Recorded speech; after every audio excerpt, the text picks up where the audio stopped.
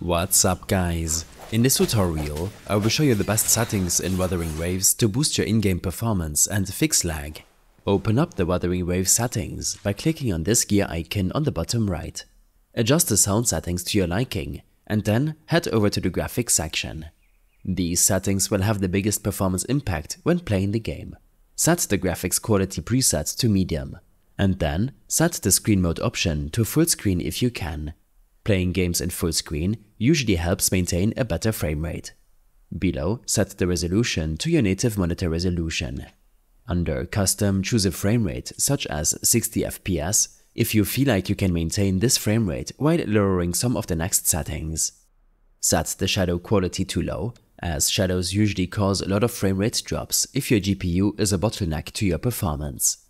Set the special effects quality option to low, as well as the LOD bias option. Enable Capsule AO. Disable volumetric fog and volumetric lighting. Below, disable motion blur. Enable NVIDIA DLSS and set the Super Resolution option to automatic. Next, leave the sharpening option at 0, though you can reduce it if you notice any lag after applying the next settings. Disable VSync, as this can lower your frame rate. You can enable it again if you experience screen tearing.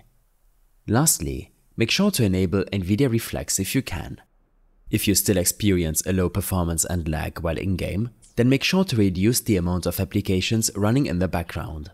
You can use your task manager to troubleshoot which applications are using up the most of your CPU, GPU and memory resources.